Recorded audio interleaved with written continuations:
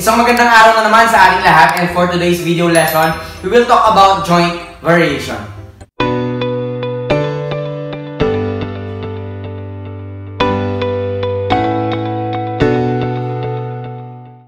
At the end of this video lesson, you will be able to illustrate situations that involves joint variation, translate into variation statement in relationship involving joint variation between two quantities given by a mathematical equation and vice versa, and solve problems involving joint variation. Kapag pinag-uusapan natin ng joint variation, so ito yung statement na makikita natin, or ito yung pwede natin maging clue para malaman or ma-identify kung yung isang given na problem is all about joint variation. So ito yan. A varies jointly as B and C. So kapag ito yung statement natin, ang mabubuo nating formula is A is equal to K times B times C. So A varies jointly as B and C, or K is equal to A over BC kapag K yung hinahanap natin. Pero usually, ito yung ginagamit natin ng formula para hindi na tayo mag-memorize pa ng isa pa na formula. Magde-derive na lang tayo. Where K is the constant of variation. So we have example number 1. Z varies jointly as X and Y. So ito na yan, varies jointly. If Z is equal to 16, when X is equal to 4, and Y is equal to 6, find the constant of variation and the equation. So yung statement natin is, ito yan, Z varies jointly as X and Y. So mabubuo nating formula is Z is equal to K times X times Y. So Z varies jointly as X and Y. Next step is we will use the given or yung mga given natin, and then using substitution dun sa ating nakuhang formula. So Z is equal to K times X times Y.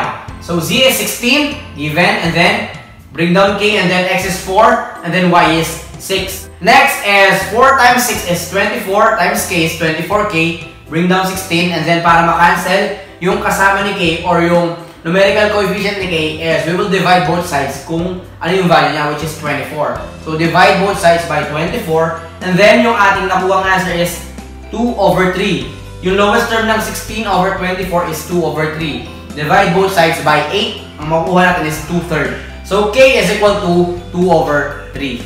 So therefore, the constant of variation is equal to 2/3. Ito yan. And then, the equation of the variation is, ito yung ating original formula, and then, yung nakuha natin na K is, substitute lang natin, Z is equal to 2/3 X, Y. So ito yung ating equation of the variation. Example number 2, Z varies jointly as X and Y. So same tayo ng given, or same tayo ng variables. If Z is equal to 3, when X is equal to 3 and Y is equal to 15, find Z when X is equal to 6 and Y is equal to 9. So based sa ating nakuha or based sa ating given na statement is Z varies jointly as X and Y. So ito yung magiging formula natin. Ang hinahanap natin dito is si Z.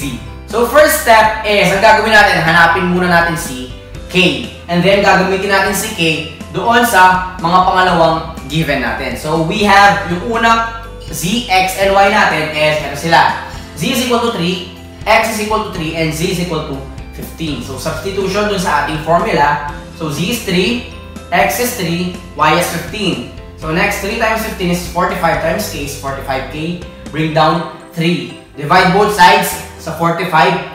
So 45K over 45, and then 3 over 45. And then ang lowest term ng 3 over 45 is 1 over 15. Divide both sides by 3 para makuha natin yung lowest term niya. So ito nga siya, 1 over 15. So next is, gagamitin natin si K para mahanap yung isa pang unknown. So ito na tayo, second part.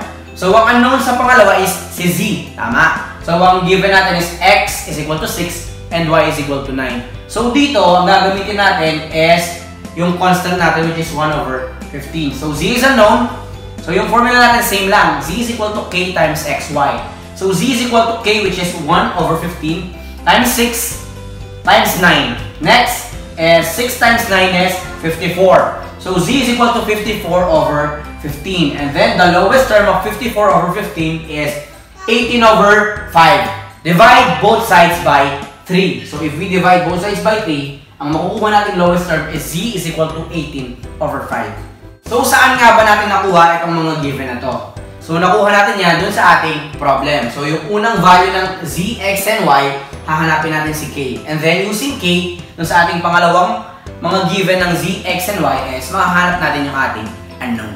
So example number 3, so ito is a real life situation about joint variation. So sabi dito, the area of triangle varies jointly as the base and the height.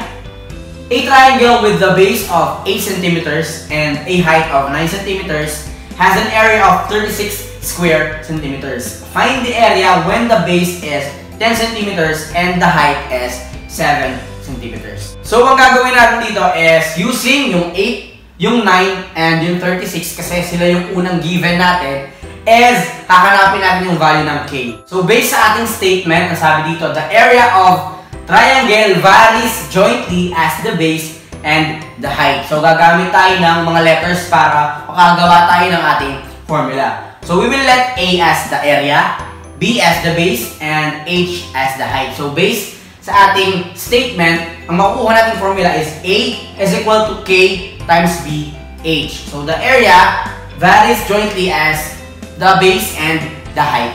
Next is substitution tayo using our given. So, ito yung formula natin. A is 36, B is 8, and H is 9. So, 8 times 9 is 72.